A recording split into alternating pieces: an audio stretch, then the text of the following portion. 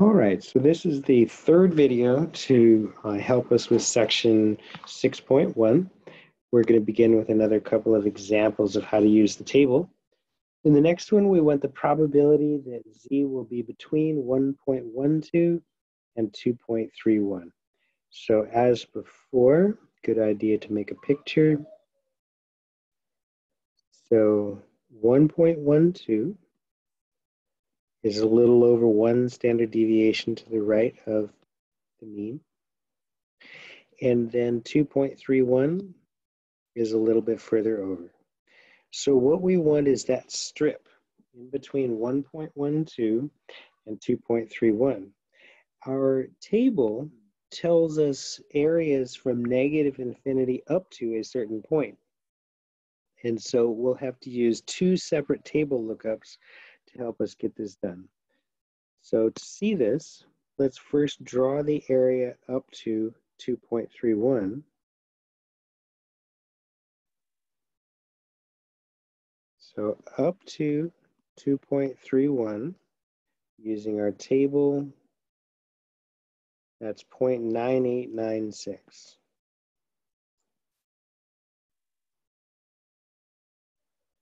Okay, the area up to 1.12,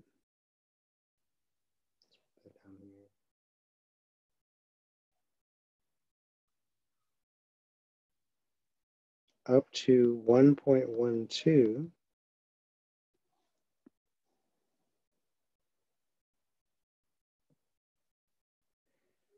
that's 0.8686.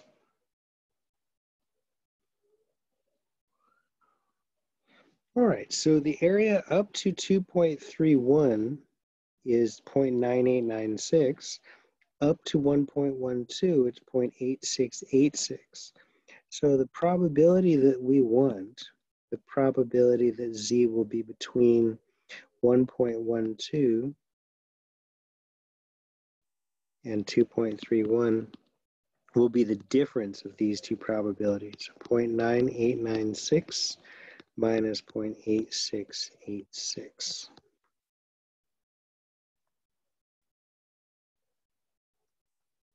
And that's about 0.121.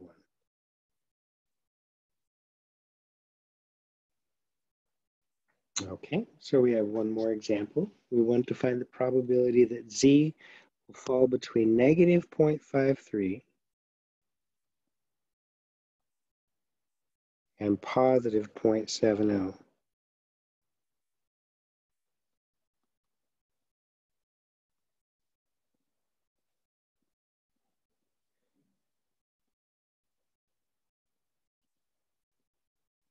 All right, so we're going to find first the probability that z will be less than 0.70.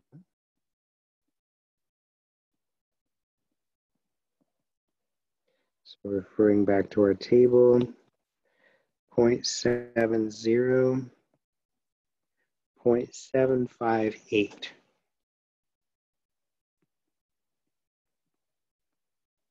So we found the area up to, from negative infinity up to 0.7. That's everything.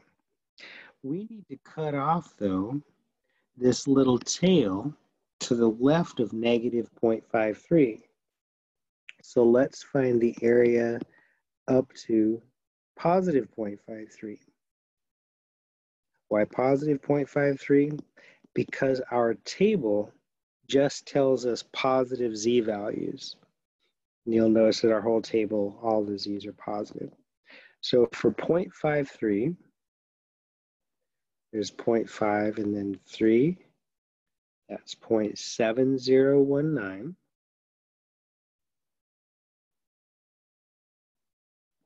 Okay, that's the area up to positive 0.53.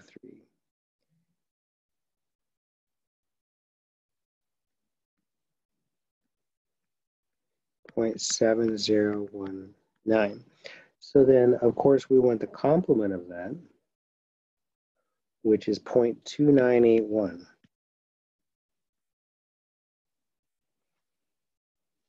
So that means the area to the left of negative 0.53 is also 0.2981. Almost done. If we know that the area to the left of 0.70 is 0.758, and the area to the left of negative 0.53 is 0.2981, then the probability that Z will be between negative 0.53 and 0.70. That will be the difference of those two areas. So positive 0.758 minus the 0.298. And that's 0.4599.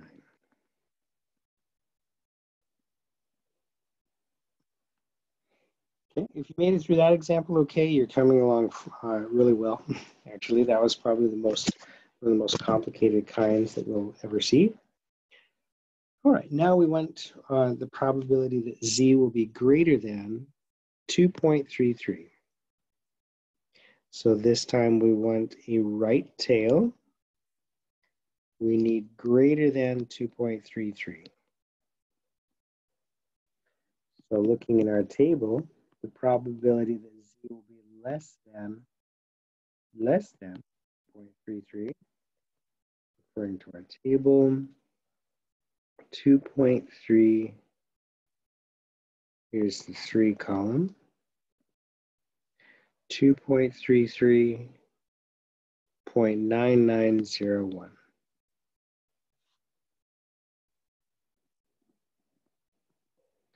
That's the area to the left of 2.33.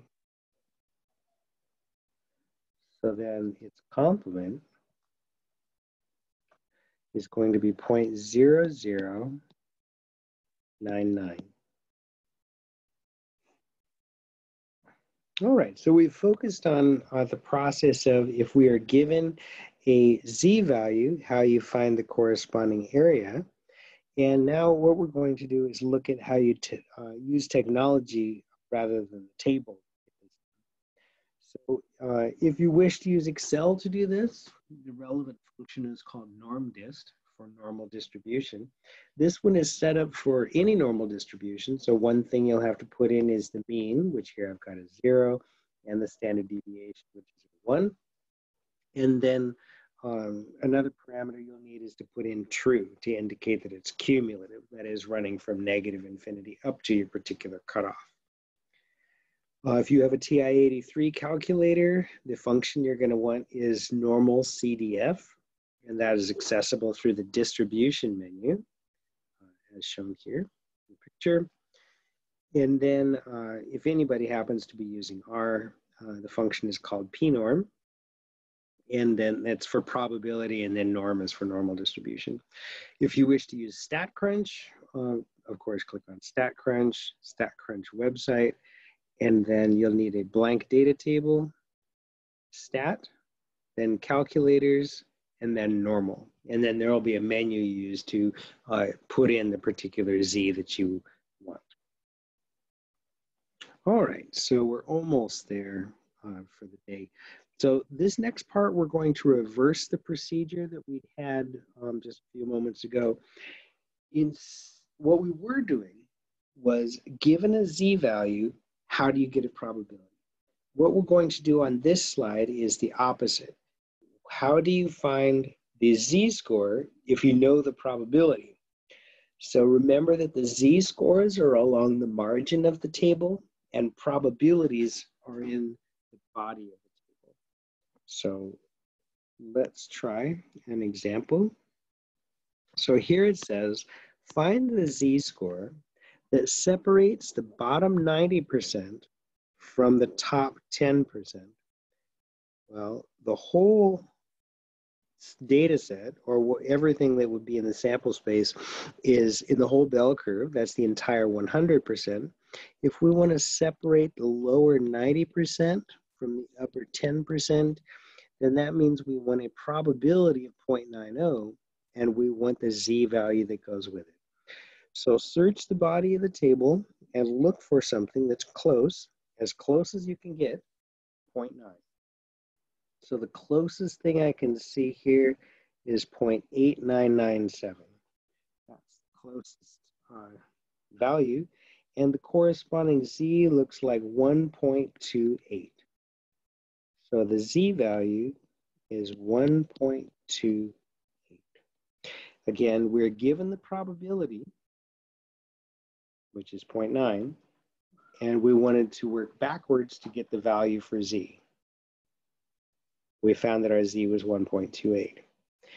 If you are taking a look at the table and saying, okay, well, there's 0.9, you're doing it wrong.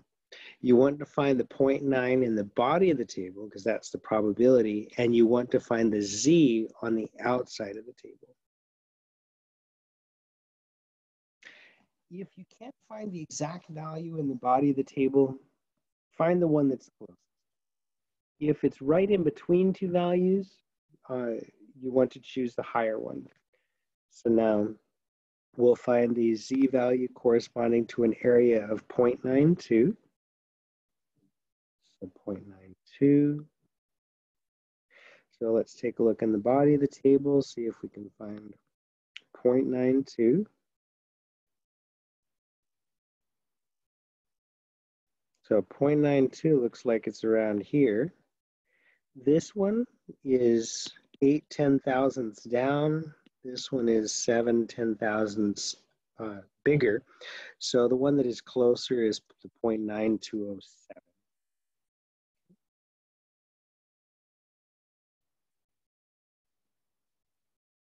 That was just slightly closer. Okay. Next, we want to find values separating the middle 95% of the data from the 2.5% in the right tail and the 2.5% in the left tail. So a picture will make that easier to understand. All of the data is 100%. 95% is in the middle. So what's left is 5%. Since the distribution is symmetric, you have 5% divided in two parts, each of which will be 2.5%. So the right tail is 0.025 and the left tail is 0.025. We want to find the z values that correspond to those two cutoffs. Our table tells us z's or areas corresponding to z's starting at negative infinity. From the left end all the way up, that is 97.5% of the data. The 95% that's in the middle, and also the 2.5% that is in the left tail. So when we refer to the table, we're going to need the z that corresponds to 0.975. So once again, taking a look back at the table, we need 0.975, and that's here, 1.96. So our z's are plus and minus 1.96.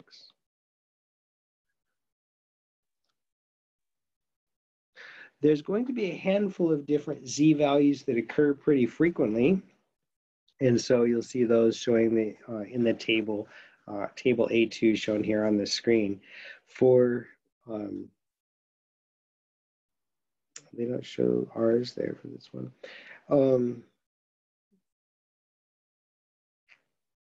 For 95% of the data, they didn't include that one. Yeah, this one is not shown. So for 95% of the data in the center, we have 2.5% of the data in either tail. That will leave us with z values of plus and minus 1.96.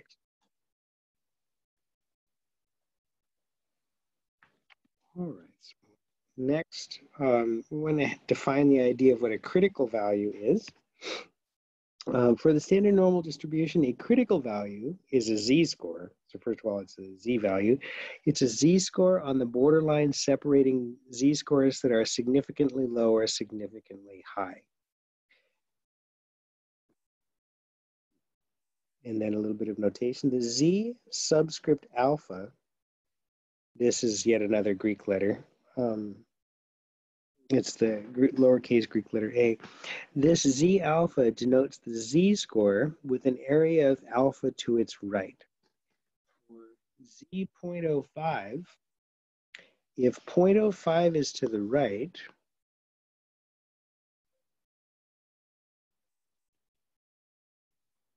then it must be 0.95 to the left.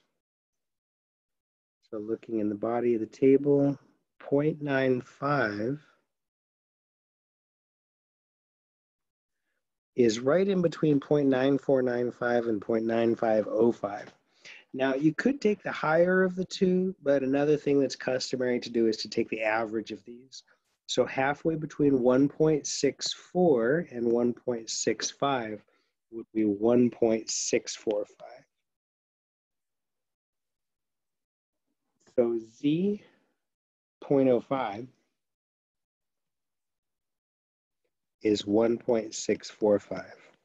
And what that means is the Z value that cuts off an area of 0.05 to its right is going to be 1.645. Okay, let's try one more of these. If we want an area of 0.025 to the right, then 0.975 is to the left. If 0.975 is to the left, then that's 1.96.